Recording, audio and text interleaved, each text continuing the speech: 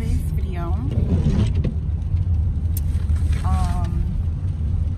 This thrift store that I absolutely love.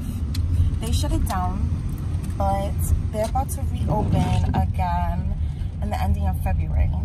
So I followed them on Facebook, and they posted that today from 10 a.m. to 3 p.m.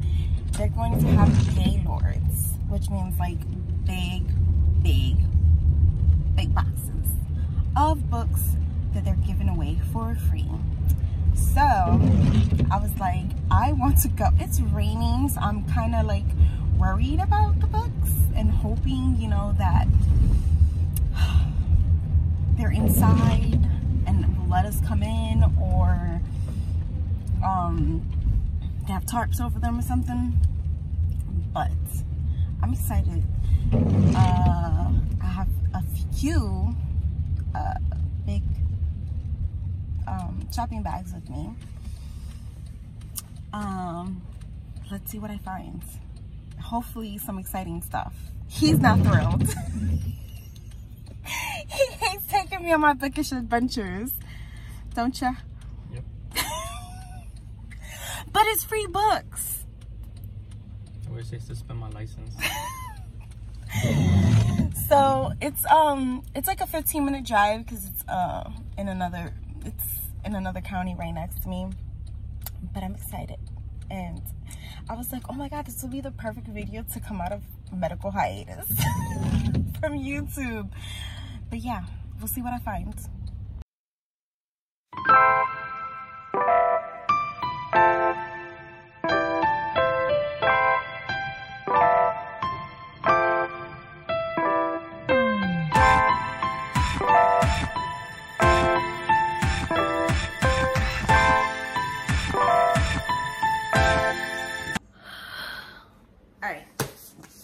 They're all falling.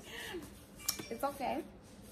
So I just got back from the free sale at the thrift store.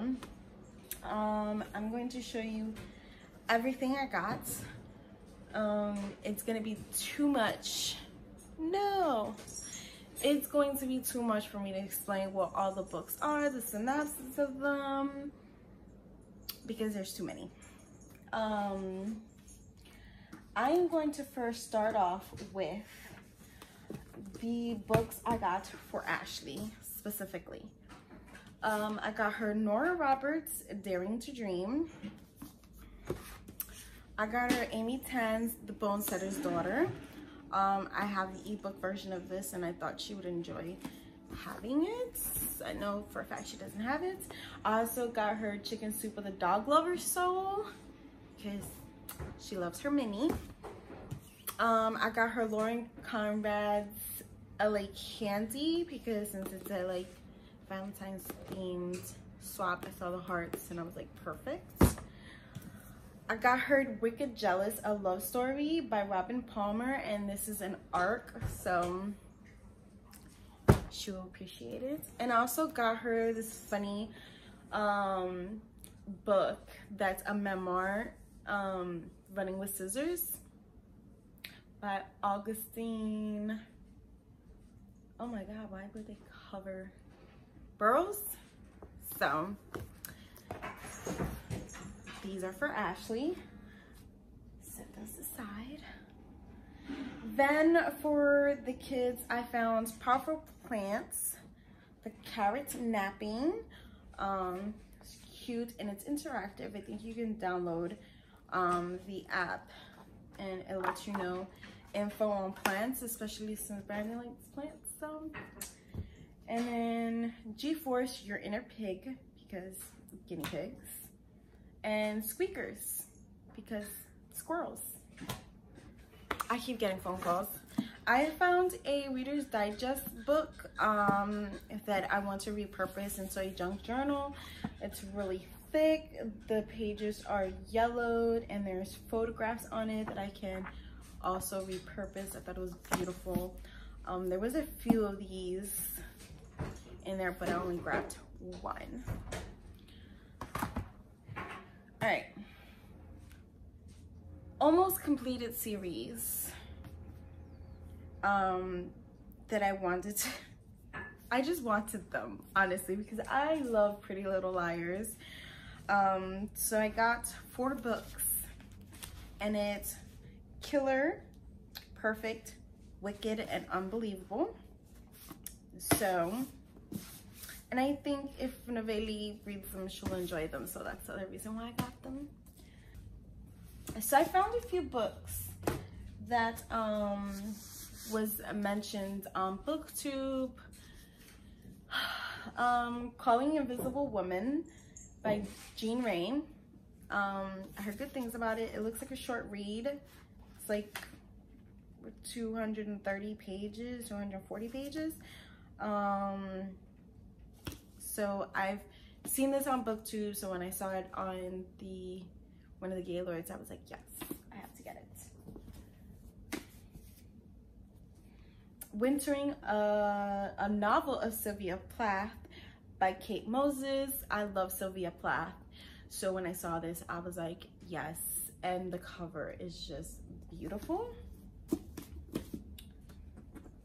Thomas Harris Hannibal.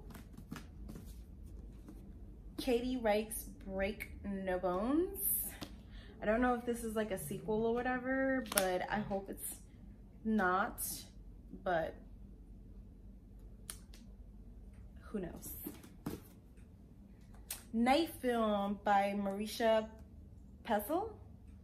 I don't know if I'm saying it right, but this was one of the books I saw on BookTube, and it looked fascinating, so yeah. When Katie Met Cassidy. This is a book of the month book. I never got this one, and I saw it and I was like, oh, this would look cute in my book of the month collection, and it's the only reason why I grabbed it. Becky Masterman, Rage Against the Dying. It's a thriller, and Gillian Flynn said, wow, an absolute pleasure, chilling, smart, and what a voice she has. So I was like, I mean, if Gillian Flynn liked it, I'll probably like it too. I ended up finding the Air book 4 of the Selection series.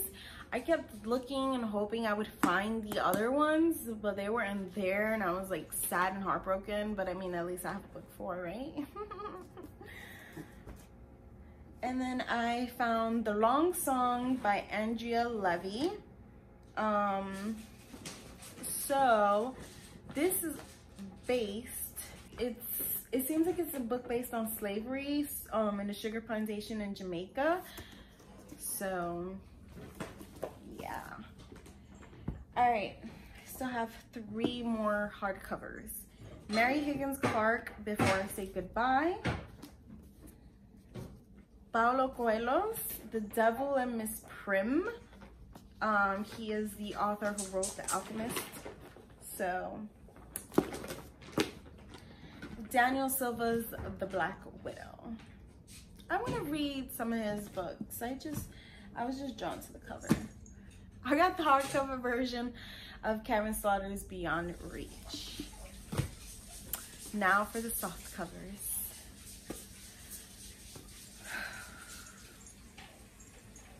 I Still Dream About You by Fanny Flagg. The Stopped Heart by Julie Meyerson. Since You've Been Gone by Morgan Matson. I think Bookables, she loves Morgan Matson, so I grabbed it. The Prince of Shadows. It's a Romeo and Juliet retelling by Rachel Kane, and I love Romeo and Juliet, so. The Four Swans by Winston Graham. This is a historical fiction, I'm guessing. I really hope it doesn't have romance. Sandra Brown's Friction. Jane Green's Tempting Fates. I just like the cover, honestly. And because it said it was a BJ's Book Club Spotlight.